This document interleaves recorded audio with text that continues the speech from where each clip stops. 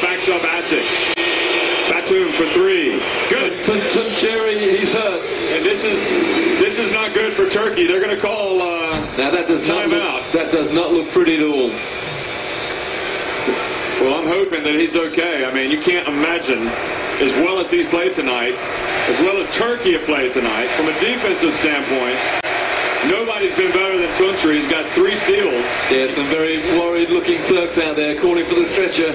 Well, it doesn't look good at all for Tunçeri. It was an accidental collision. Both players went over.